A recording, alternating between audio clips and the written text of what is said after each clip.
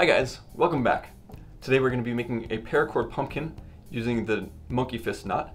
It's a little bit different than a normal monkey fist. If you haven't made a monkey fist before, this will be a good place to start. We're going to be using a jig today. If you don't have a jig or don't want to buy a jig, we also have a tutorial how to do it on your hand. But for today this is going to be easier, so we'll do it this way. So for this tutorial you'll need at least 5 feet of paracord for the finished monkey fist, but you're going to need more cord to actually make the knot. So make sure you have about 10 feet of cord to work with. For a monkey fist you need something to put inside. So you can either use a wooden bead or a steel ball bearing or a marble or anything. I'm going to be using the wooden bead today, so I'm going to set the ball bearing aside. This one is 1 inch, and so on the jig, if you happen to purchase one of those, the plate of this one is really handy. It gives you the details of how to make a monkey fist for any size of center, any size of core. And so you'll see on here for the 1 inch, we're going to be making 5 passes around, and for cord we're going to need, about like I said, 4 foot 4 inches, so 5 feet should do us. Let's dive right in. Alright, so here I've got my paracord. I've put a fid on one end. You don't need to use a fid, I'm just going to use it for clarity and to make it a little bit easier. We'll start by grabbing the other end, we'll call that our standing end, and wrapping it around our jig. I'm using the middle holes on this particular jig to allow this to fit in the center. So with our standing end on this side, down at the bottom corner, we're going to go around 5 times, because that is what our jig tells us will be the right width to cover our bead.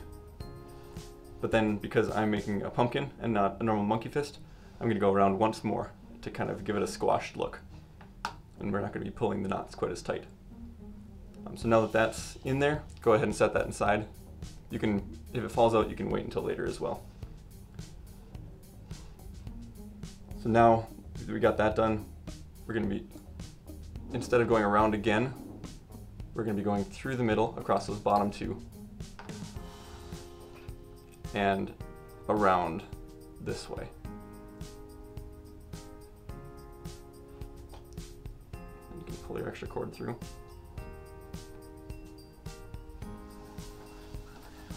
So there's 1 pass. On the lateral passes going around, we're just going to do 3 passes. Because again, we're wanting to give this monkey fist an oval look. Oops. Make sure your cords don't cross, you want to lay alongside each other. And once more around for our 3. And pass our extra cord through there. So we've got our 3 and are back to the same corner that we started at again. And for the last one, it's a little bit harder. We're going to be going over the top of our bead, but under the top paracord, through this way. So instead of around the outside now, we're weaving it through the middle.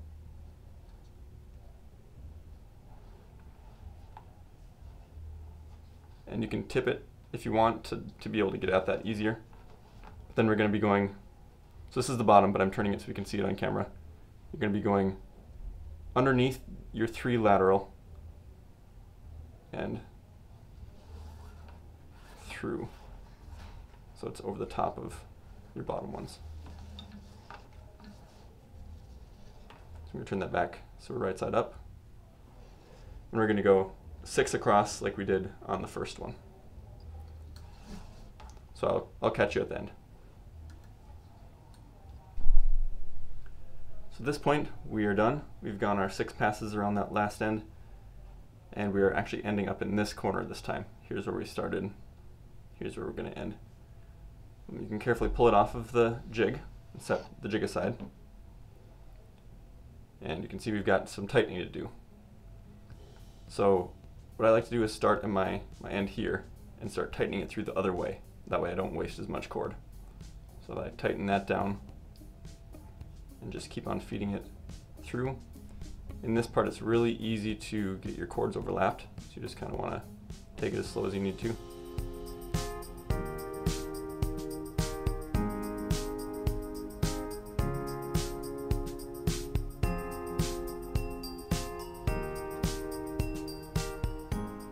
And it's going to take a couple times of tightening through the whole thing. So patience is key here.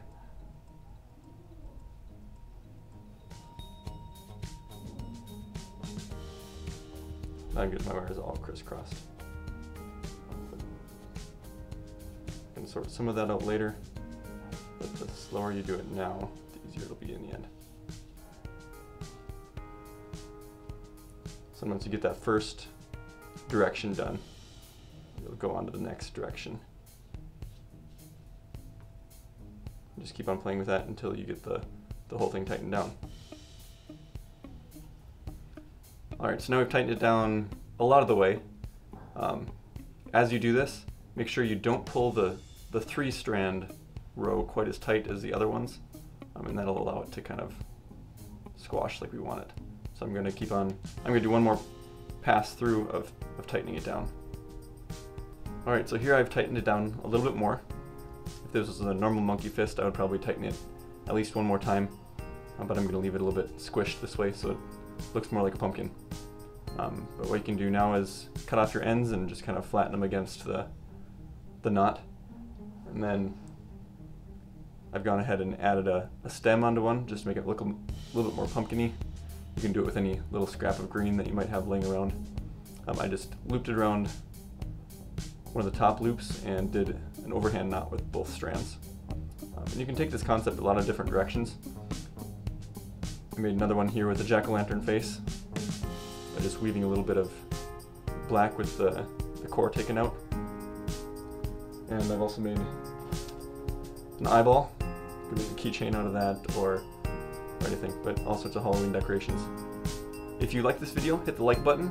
If you really liked it, hit the subscribe. But we'll hope to see you back next time. Thanks for watching.